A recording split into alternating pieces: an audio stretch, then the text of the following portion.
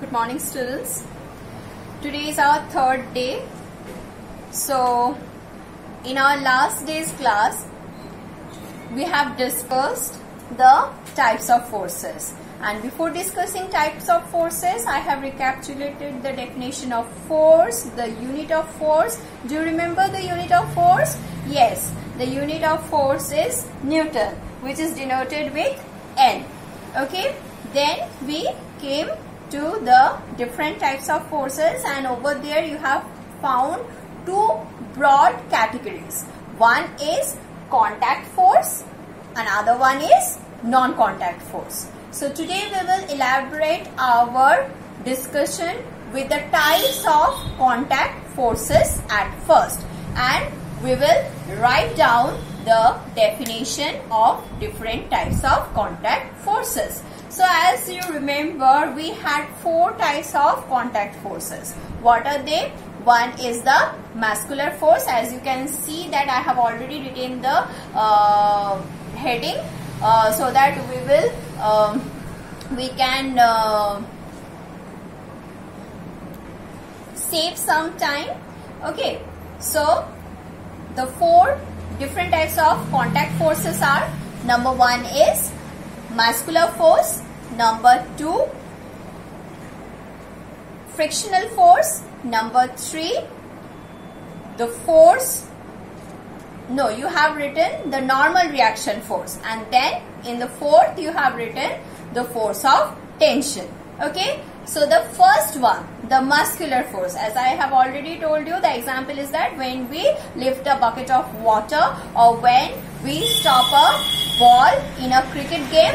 In different types of this kind of work, we uses the muscular force. So what can be its definition? So write down its definition. The force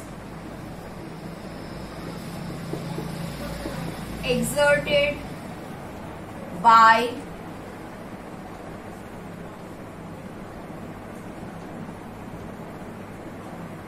muscles to do some work is called muscular force. Okay, what is the definition? The definition is that the force exerted by muscle to do some work is called the muscular force. So this is the first one, muscular force. What is the second one? Yes, do you remember? This is the frictional force. Yes, yesterday I was telling you that for frictional force, what do you need? For frictional force, the contact is very important. That means when one object glides over or moves over another surface, then one resistive force acts in the opposite direction, which tries to retard the motion. That means which tries to stop the object or tries to bring or keep the object at rest. That type of force is called the frictional force. Then what will be its definition? Its definition will be the force which develops in the opposite direction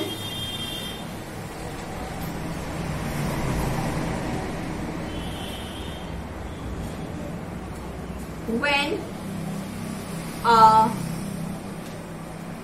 an object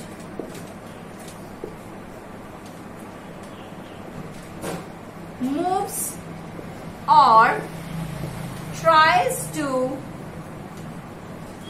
move on a surface. So as you can see, the force which the force which develops. This force starts developing whenever an object tries to move. If it is moving, then it always develops, and if it even tries to move it, that means it is not moving actually, then also it develops in the opposite direction when an object moves or tries to move on a surface. So this type of force is called the resistive force. This is a type of resistive force. So what is resistive force? What is resistive force? The force which restricts the motion, which creates resistance to the motion. That means which tries to stop the motion. That type of force is called resistive force. Now, what is the next one?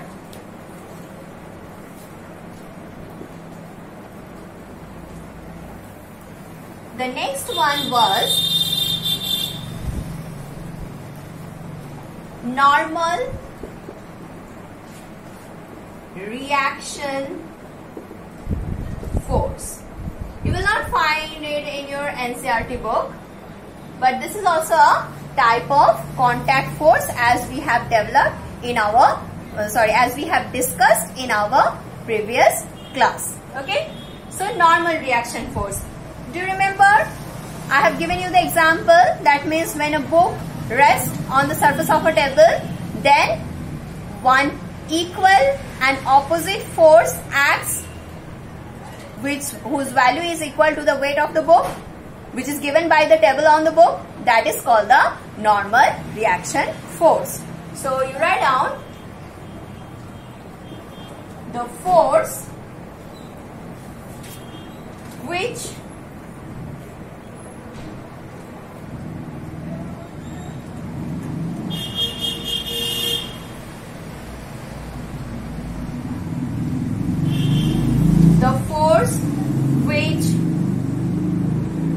is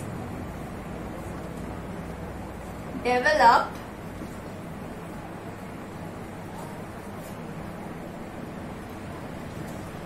by a surface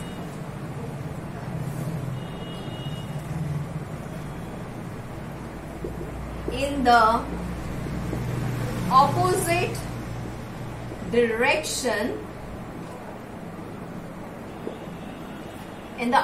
direction, of the weight of an object resting on the surface. So once again, the force which developed by a surface in the opposite direction of the weight of an object resting on the surface. Okay, and this normal resultant or normal reaction force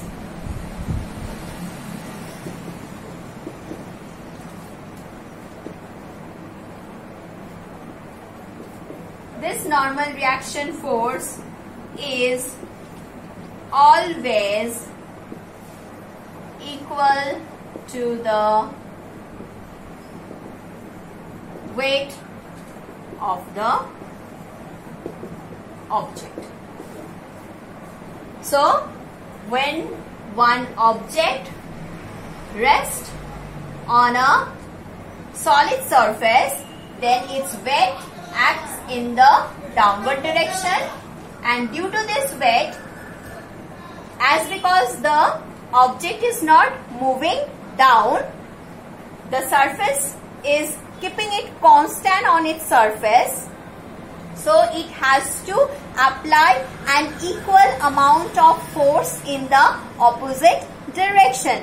Then only the object will remain on that surface. and that equal and opposite force acting in the opposite direction, which is normal to the surface, is called the normal reaction force.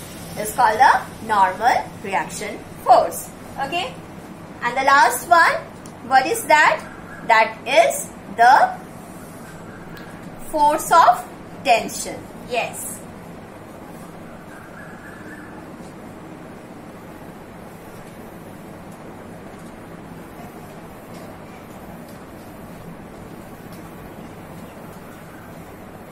So now how can we define the force of tension?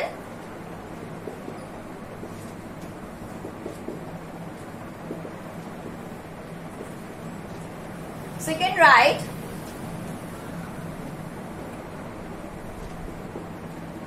the force which develops in the string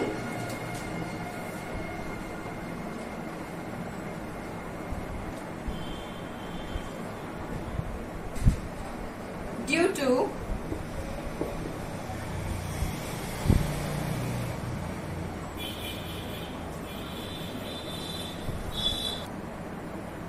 so the force which develops in the string due to the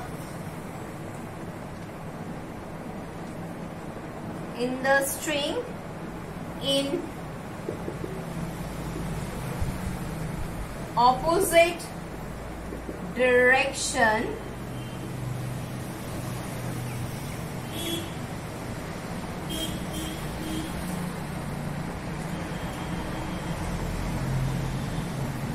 of a force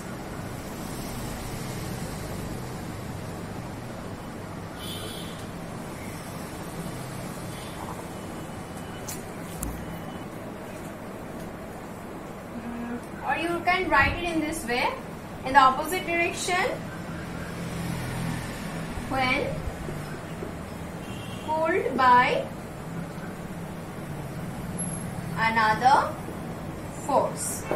So the force which develops in the string in opposite direction when pulled by another force. So this is the force of friction. Okay. So once again, for your recapitulation, let me tell you, today we have learned that there are mainly two broad classification of force. One is contact force, another one is non-contact force. But today we have discussed about the four different types of contact forces, and we have written the definition of the four types of contact forces, which were muscular force, frictional force, normal reaction force, and the force of tension. Okay, so in our next class we will write down the definition of three types of non-contact forces which we have learned in our previous class. What were they? They were the gravitational force, electrostatic force, and magnetic force. So that's all for today. Thank you and have a nice day.